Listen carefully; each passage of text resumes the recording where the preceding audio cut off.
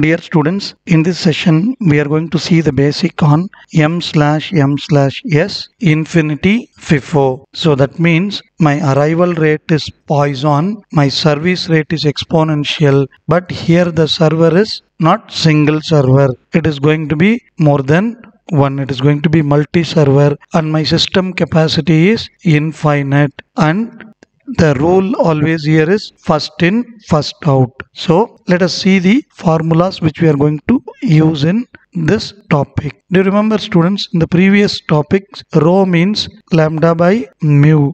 We say it as utilization factor or traffic intensity. In the first model m/m/1 infinity FIFO, my rho is equal to lambda by mu. Similarly, when my m/m/1 with finite capacity, rho is going to be lambda by mu.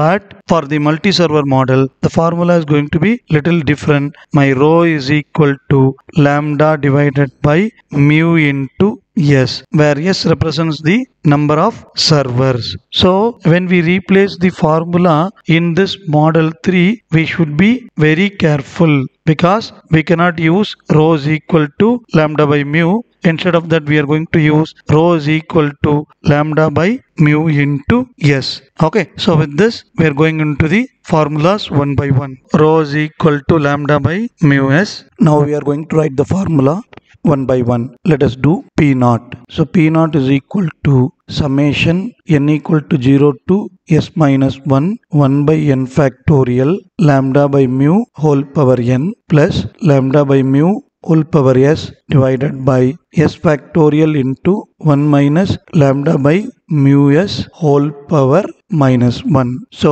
it is very important in our first two models, model 1 and 2, we use rho is equal to lambda by mu. For the third model, multi-server model, rho is always equal to lambda by mu s. You have to remember this. So if you feel that this formula is little big, then we can replace the data. So I am going to rewrite this n equal to 0 to s minus 1 by n factorial. Here rho is lambda by mu s. So rho s is equal to lambda by mu. So I can replace like this: rho into s whole power n plus rho into s whole power s divided by s factorial 1 minus rho whole power minus 1. Similarly, we are going to write the formula for capital Pn, LQ, LS, WQ, etc. The students, those who are watching this video, if you don't know what is this terminologies, please go to the queuing theory basics, learn what is mean by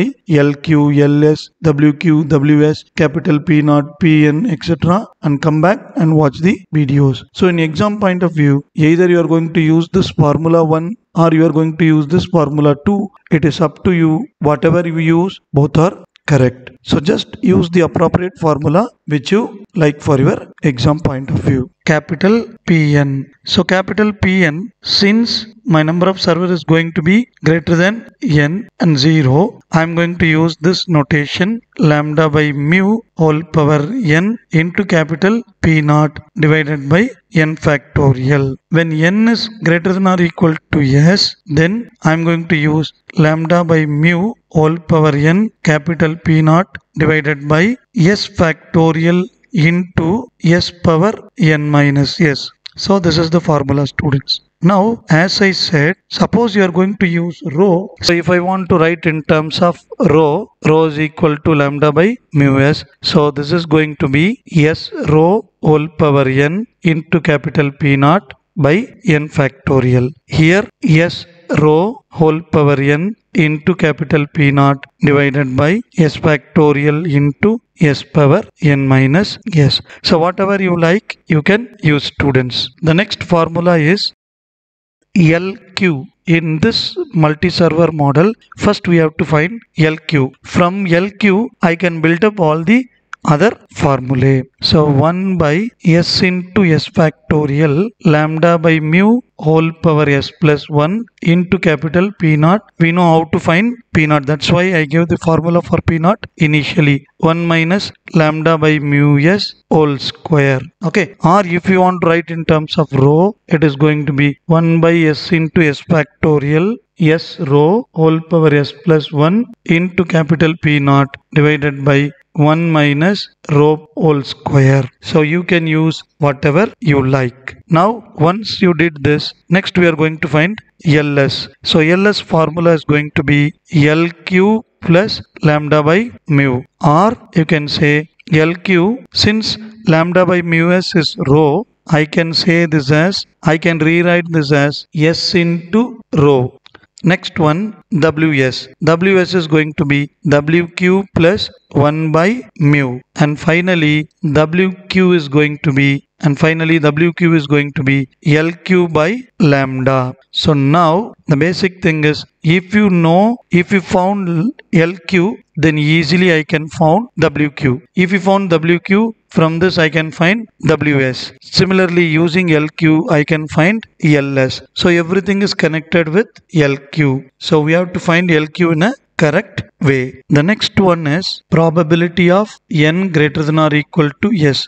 Probability of that an arrival has to wait. Okay, since we have s servers here, so we say probability of the arrival has to wait is going to be lambda by mu whole power s into capital P naught divided by s factorial into 1 minus lambda by mu s. So again we can rewrite this in our format if you like. S rho power s capital P naught divided by s factorial into 1 minus rho. So now we can easily use whatever the formula you like. And now what is the probability that arrival need not to wait? So that means this is the complement. So 1 minus n greater than or equal to s will give you probability that the arrival has need not to wait.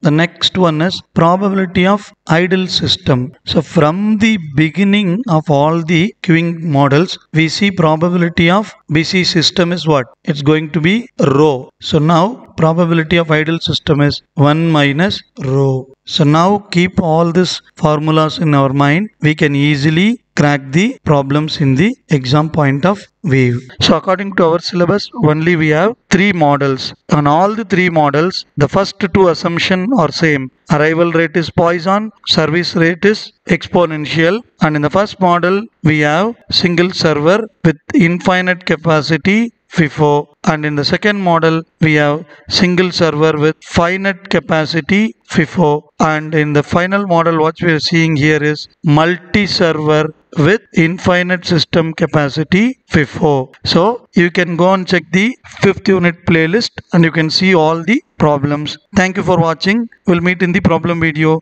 Good luck, students.